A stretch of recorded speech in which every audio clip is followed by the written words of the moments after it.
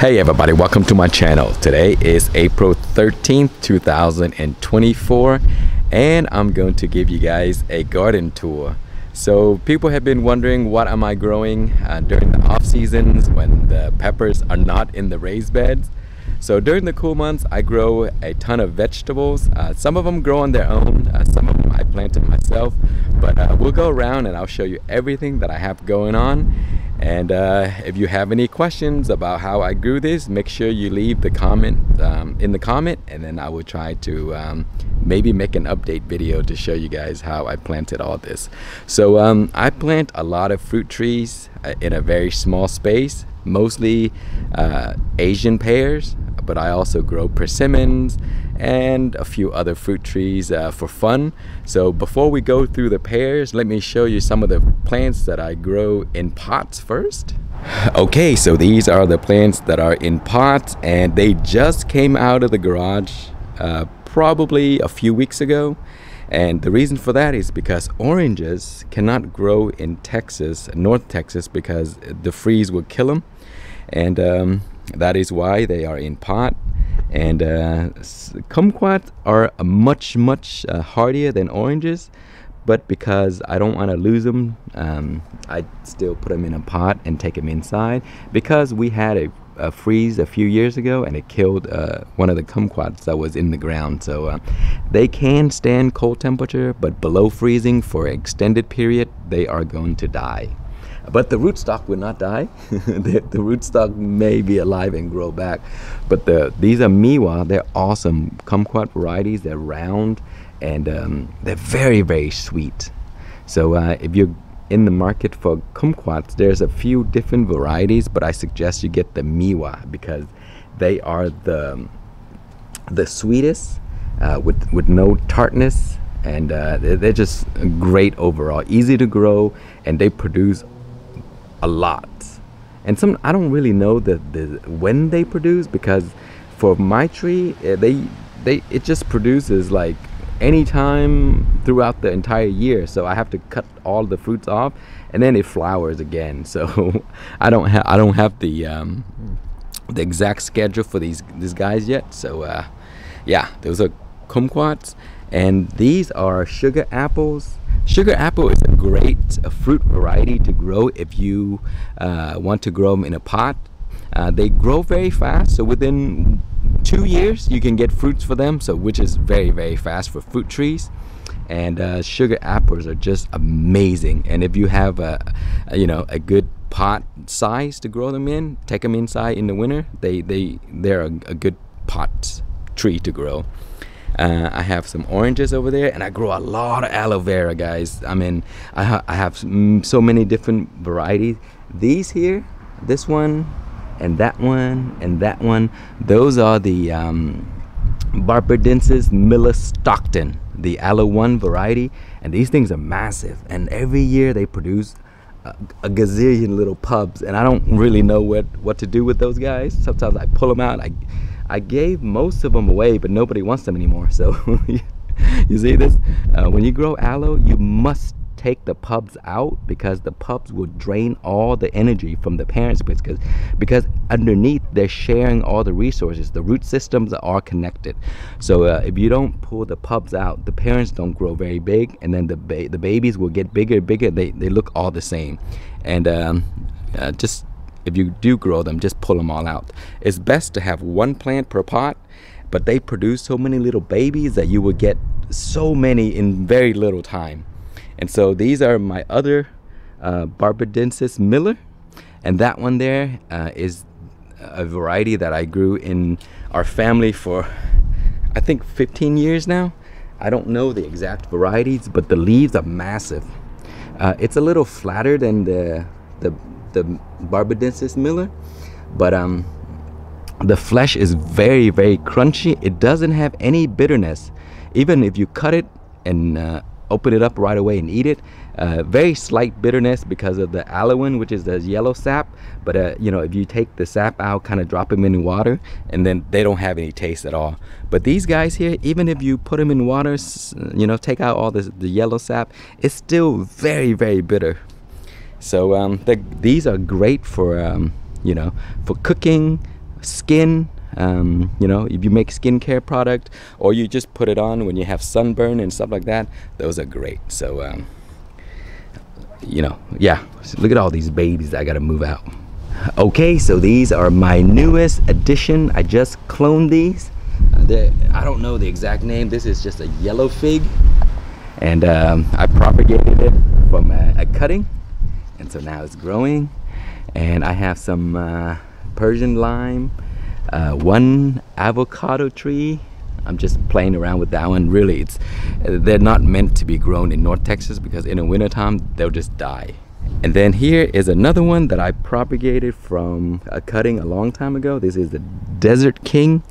Very nice variety of fig to grow. I love it. And here's my pear tree. These are Shinko pear, but I grafted Korean giant, Hosui, Shinshiki, basically everything that I have in the garden on it. Then I have chives. Those come back year after year after year. I don't have to do anything. They just grow. And then sometimes they drop seeds, and then the seeds will grow. And yeah, I mean they grow all over the grass, and I don't care, because I love them. I just let them grow. I pick them when I want to, and if I don't, they keep growing and keep growing. And these will come back year after year, even when they're frozen over. The next season they will come right back. As long as the bottom remain alive, they will come right back. So these are very, very hardy. They'll die back in the winter time, and then they'll come back in the springtime. They love the cool months, so that's how they grow well. And look at how beautiful they are right now. And here is my multi-grafted apple tree. So I have Gala, Red Delicious, Golden Delicious, what else? Fuji, look at that, Opal. And yeah, they're growing very well. I'm trying to air layer one of it because that branch is not needed. I even grafted a pear onto my apple, actually 2 branches, and that one is having a little fruit right there at the top. And then persimmon, this is a giant fuyu, and I grow, these are radishes. They are volunteer, so they grew back on their own, because this is what happened. I left them like this last season, and I didn't pick the pods. I didn't cut them off. I just left them, and then the pods drop the seeds and they grow right back. So guys, if you have not eaten radish pods, you should definitely try it. A lot of people don't know that you can eat these. You pick them, see, they're very crunchy and they taste just like radish. So eat them, don't trash them. Sometimes when you grow radishes so late in the hot months, they will bolt very, very quickly. So they don't develop the bulb, the radish bulbs, but they will go to flower like this very quickly. That's okay. Let them go to flower. You can still eat this. They taste very good. They're very nutritious. You can pickle them. You can stir fry them. You can eat them raw in a salad. They're great. So don't worry if they go to seed like this. And when they go to seed, they're actually one of my favorite times. Sometimes I don't even like the bulb. I just like the radish pods right here, because they're awesome. They taste just like radish, and they produce a gazillion. Look at that. These are what is it, daikon? And man, daikon will produce so much. You see that? And so I will eat this forever and I will not run out, because they keep producing more and more and more and more. And another thing with radish is that aphids prefer the radishes over your other plants. And so if you grow them next to your other plants, like for example, I grow them next to my peppers. And so when I have an aphid problem, which I don't really have anymore, they usually go to the radishes first and they leave my peppers alone. So radish has so many benefits. They will fix your soil, which is one good thing. They will produce a gazillion pods which you can eat. And they will give you unlimited supply of things to eat. For example, you can eat the leaves, you can eat the bulb, just leave one to go to flower. I have, well, let's see, 1, 2, 3 that went to flower, and I would never run out of these pods. So yeah, radishes are awesome. And then here I have lettuce. those are Bib, and let's see what else. Miner's lettuce, my favorite cool weather vegetable. Love these things. They come back year after year, and so after I'm done with them, I just let them go to seed, and they'll fall right back, and then they seed the next season, and they'll grow again in the same spot. A great thing with these is that they are not affected by you know, those flea beetles. So flea beetles, you see this? These are the damages that are caused by the flea beetles, and for some reason they love tomatoes and vegetables and stuff like that. They just destroy my my tomatoes. But look at this, nothing happens. Like, so not a lot of pests like these things. There's a few worms, caterpillars that I find once in a while, not very often, and that's the only problem that I've ever seen. And it's not even a problem. The worm will eat one leaf and that's it. And so those are amazing vegetables. I love them, grow them all the time, and if I can grow them all season, I will. These are cauliflowers. They're probably not going to make it because it's getting very hot now. And upland cress. Love upland cress, but now it's getting warm, so they're bolting right now. So what I usually do is I pick them like this and I'll eat them. They're very spicy when they produce these flowers right here. When the leaves are younger without the flowers, they're more tender and got a more toned down flavor. But when they produce these flowers right here, they enhance the flavor, and it's very, very spicy, which I kind of like. Much spicier than arugula. And then look at all these guys, like a sea of perilla or shiso, purple shiso. And you're probably thinking, why am I so crazy to let all these things grow like an ocean of them? And there is a reason. There's a restaurant that wants all of these. And these are all grown organically. They're so much better than the store-bought one, because I can harvest them at a very young stage, and they will have the best flavor, the best looking, no damage, no nothing. They're always perfect, and so that's why the restaurant want them. So that you see that they do grow very fast. And the advantage of growing shiso or shiso perilla is that they will seed themselves. They're very invasive, guys. If you don't have them in a controlled area, they're gonna spread, as you can see, like wildfire. So grow them in a controlled area. If you don't want them to spread, pick all of the plants off before they produce flowers and seeds, because when they produce flowers and seeds, they're like lettuce. They just everywhere, just like this. This probably came from one plant. But as I mentioned earlier, somebody want these. That's why I let them grow like that. And then in my raised beds, I have arugula, my favorite plants to grow in the cool months also. Everywhere, arugula and wild arugula. And these are mustard. We love mustards. And then my peppers that I overwinter. Look at the size of that trunk. So I took that inside last year, but I'm back. That's why it has a head start. And here's some aloe that I just randomly placed everywhere because I don't have anywhere else to put them. They're gonna get massive later. And these are, I think they're Russian soft neck or something like that. Garlic. And my multi-grafted fruit trees. That is a Shinko. Lots and lots of fruits. You see all those tags? Those are what I grafted. This is the newly grafted, and look at that, it took already. This is old, the Chojiro. I grafted about a year or two ago. See the fruits everywhere. Let me show you. And Hosui, see fruits. There are lots of fruits everywhere. They kind of blended in with the leaves because they're still green and small. But as they get larger, they're gonna have this russet color, and then you can see them better.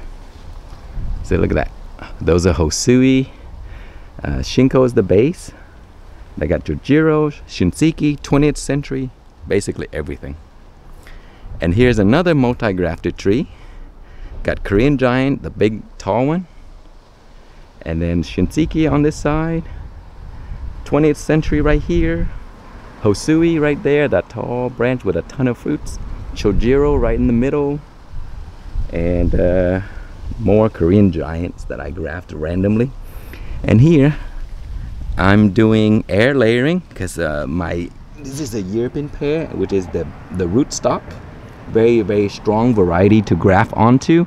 So if you want to, if your pear tree produces these little offshoots here, just let it grow a little bit, air layer them, and then graft something else on top. So each season I get about 3 or 4 trees by doing this. I'll show you one that I got already from this. And then here's some more. I have, let's see, radishes. These are amazing. French breakfast, I love them. You see? I just grow them everywhere. I don't even have I just place them all over the place. And if they grow, they grow. And I love them. They taste so good. It's very sweet, easy to grow, and just drop seeds and they will grow on their own. These are wild arugula. I love wild arugula, guys. Wild arugula has many benefits. It grows in the cool months, it grows in the hot months, it produces a lot of leaves, and they produce a lot of seeds too. So you see here, these are seeds that I just cut off, because if you let them go to seed, they'll stop producing leaves.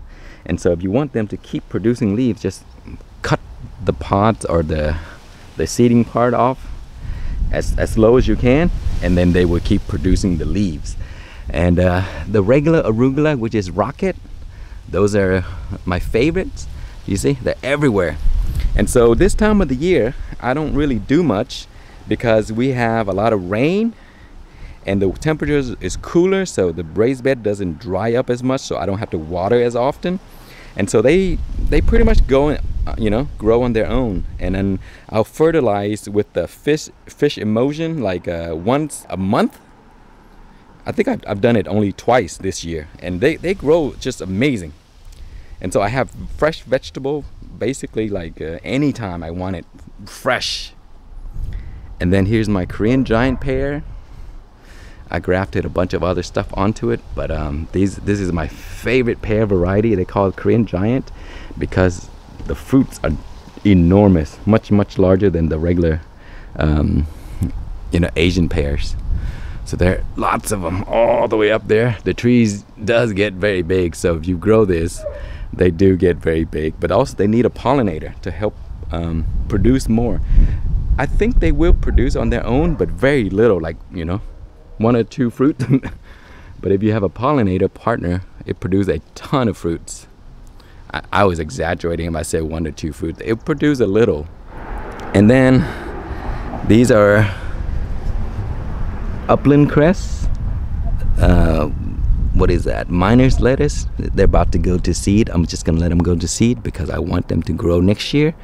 And so these are just, they fall onto the grass. And look at this. Chives, amazing plants. I love these things. And all you need is 1 pot, and they just multiply and they'll grow and they'll produce so much leaves for you to use. And these are where the seeds dropped. So I'm about to have another pot right here of it. And another one, my favorite right here. These are what is it? Gosh, I forgot what the name is. I'll put it on the screen once I remember. But the leaves are sorrel. These are sorrel, French sorrel. I think they're French sorrel. And they're the leaves are a little limey. They have a tangy flavor, very limey. We love those things, and they grow really well in the cool months, and also kind of like shaded. They don't like full sun because it'll harm the leaves. So I put them under the shade of my tree, and they do very well. And another raised beds with all kinds of stuff. Here's the lime leaf. We call it lime leaf, but those are sorrel. Cilantro grow like crazy. We're about to have hot weather, so they're probably gonna produce seeds pretty soon. Miner's lettuce, again, love these things. Grow them everywhere because I eat a lot of them. These are so tender, and you can eat the entire stalk up and down. So they're very pretty too, and they always look so perfect because, again, there's not a lot of pests that prefer these things, and they grow in the cool months, so there's not a lot of bugs, and they're always just beautiful and perfect, and then I just love them. And again, there's more Perilla Shiso. I keep getting the word wrong. And you see there's purple variety and there's a green purple variety. The green one's a little different. And so see the green at the top, if you flip them over, they're purple, you see? So these are two different kinds. And this one here is purple on top and purple on the bottom.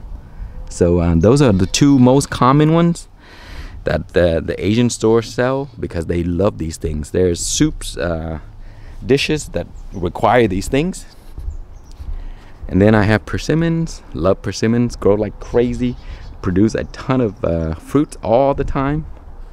Actually not all the time, but you know, when they produce. See that? One branch you can get like 10 or 20 fruits. But again, if the tree is not ready to produce this much, they will drop on their own.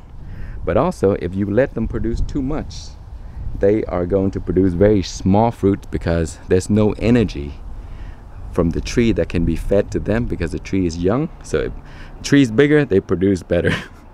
And so you see, they will drop the fruits on their own if they're not able to carry them all. But they always overproduce and then they drop a lot. But if they drop, don't be alarmed. That's just a natural habit. They will drop some. And then here's another one. This is a giant fuyu. You see, this is a smaller tree, so there's fruits there, not as many. So then you see, this branch only has one. That one has one. The other branch, you know, they have a ton like this. But it will drop some because you see how small the branch is. It's not going to be able to carry all those fruits. And then I was doing work in the garden. So that's why all these things are here. I got another fuyu that I started. This is a pear tree that I grew from seed and then I grafted all kinds of stuff into it. You see, it's about under 2 feet tall. And look at this, guys. Fruit, you know, like that. And here's fruits right here. And then there's fruits right here. They're all different varieties. And it's just a fun project I'm working on. You see how I train the tree branches to come out like that?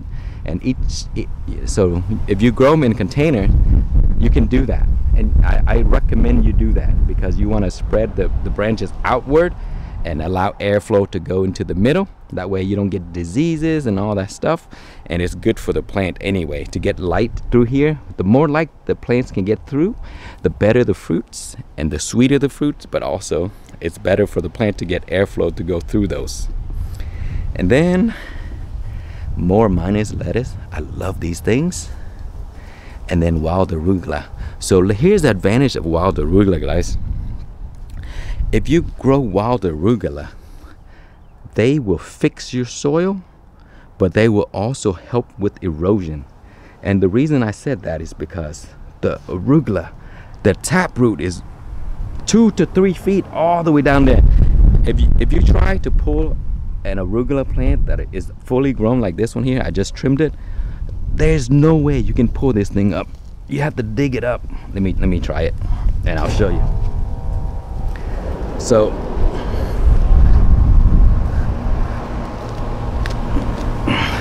you see that? See the root didn't come out. Let me try to pull it. See, it broke. You see that? So the root is very, very deep down there. So if you have an area in your garden that erodes very, very easily, put arugula there, wild arugula. It'll fix the soil, it'll keep it from eroding, and also you can eat it, which is an advantage. And they grow very, very fast. They're delicious plants and produce a ton of leaves for you to use. And so this area right here was having issues with, you know, soil just running off. And so you see this here? See? So I plant a bush right there. Now the soil's stuck. It can't go anywhere. And also because the roots are so deep, And then when the arugula die back, there's so much organic matter from the roots that can feed the plants once everything decomposed down. So it's an awesome variety of plants to grow. Again, you know, you can eat them. They'll keep your soil nice, and the taproot is very, very long, so you don't have to feed these plants very much. It'll go get their own water, it'll go get their own nutrients. And so also, again, in the drought, grow wild arugula in places that's really dry. They will do much better than the rocket arugula and other vegetables. And same with here. So my soil was running off, you see? And so you see that part right there? When the rain comes, it just keeps running off. And now that I placed the arugula here, it started growing. I have weeds, but that's okay. But it'll choke out the weeds if you grow the arugula. And also, it keeps the soil from running off. And it'll fix this area so that you're gonna get very, very nice soil very soon. They grow very fast. More aloe, I don't know what to do with it, so I just grow them everywhere. And then finally, I have a raised bed of asparagus. These asparagus are enormous, guys. They're as big as my thumb now. And so the thing with asparagus is it's a commitment. You have to grow the plants for like 3 years to get them to grow this size, you see?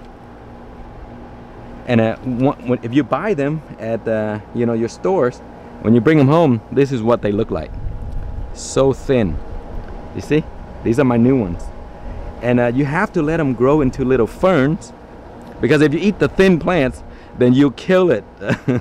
they won't grow much. So you got to let them grow up to these little ferns right here. And then in the winter, they'll die back. And the root system will expand and get bigger and bigger. And once after you leave them for a few years, then you will get shoots the size of this that come up. And so I'll let a few grow, and I'll harvest a few of them to eat. So this one here, I will harvest it later. They grow fast, so if you forget them for like 2 or 3 days, they'll get this tall, and then everything will be very tough.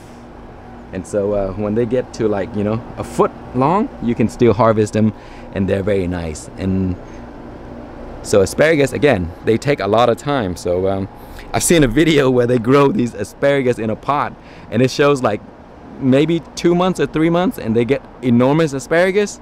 I don't know what type of asparagus they're using, but I've never been able to get those spears that big in 3 months. So yeah, you have to be careful of what videos you watch. So anyway, that is it for the garden tour. I think it's pretty long right now, but I have a lot going on, and thank you so much for watching. Please like, comment, and subscribe.